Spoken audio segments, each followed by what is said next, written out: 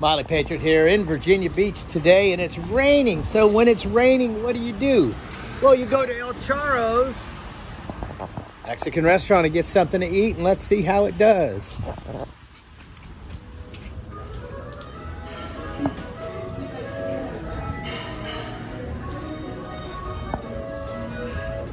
This is gonna be great because this looks delicious.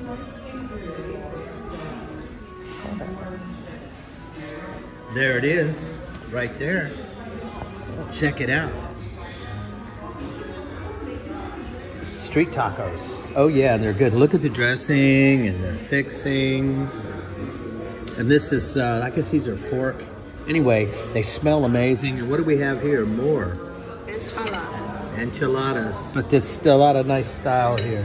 So we're gonna give it a test and see what we think, and put some in the description where to go to get this. We were in Virginia Beach, and we're as you just come into Virginia Beach on the main road coming in 264, just past the landfill on the right, as you start to get into Virginia Beach proper, if you will, where the beach part of it begins.